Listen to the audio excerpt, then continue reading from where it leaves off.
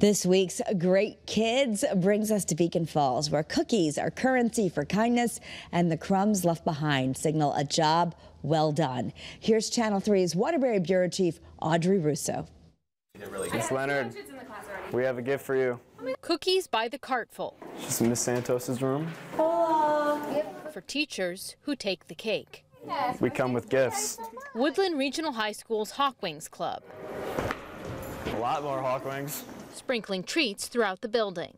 A tasty token of gratitude. This is not something we bought, we all handmade them. Kind of make people feel good and show our appreciation for everyone. Some stashed as a surprise. We're secretive about this one. Others interrupting class to keep the kindness coming. Are you bringing me a sweet treat? Cookies.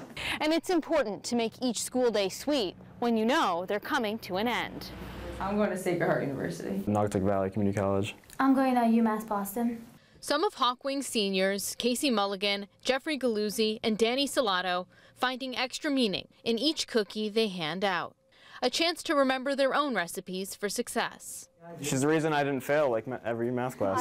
I'm glad. Best Spanish teacher in the world. You should have said it in Spanish.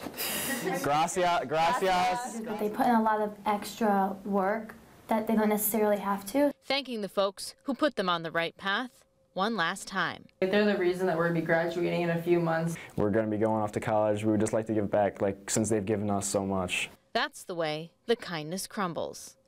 Nothing bad could come out of giving everyone cookies. In Beacon Falls, Audrey Russo, Channel 3 Eyewitness News.